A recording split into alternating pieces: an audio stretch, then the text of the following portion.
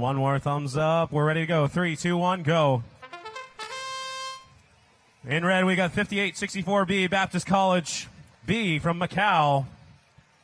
And 2011E joining them, Brecksville Robotics from Broadview Heights, Ohio. Autonomous mode. Going to your blue alliance. 3, 2, 1, go.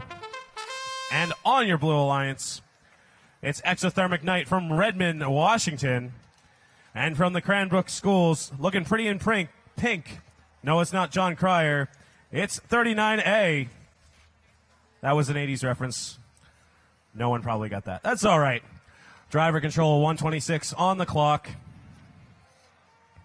This Hello Kitty machine, 39A, has 3 cones in their stack on that goal. Exothermic Knight also working over in the corner. 2011E tipped themselves over. Not what you like to see. Hopefully they can try to get something going, or their alliance partner can get them back in this. Red down by just around 20 points.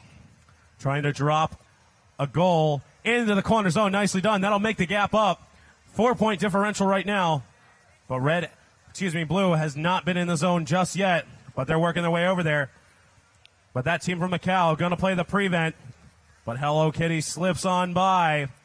Going for that 20-point zone. Dropping it down. 39A.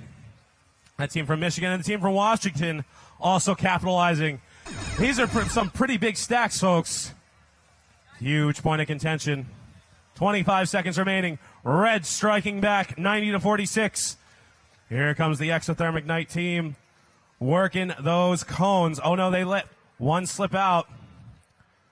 The team from Macau in red capping off that central goal. They're going to get the bonus score from that, trying to make up the gap with 5 seconds remaining.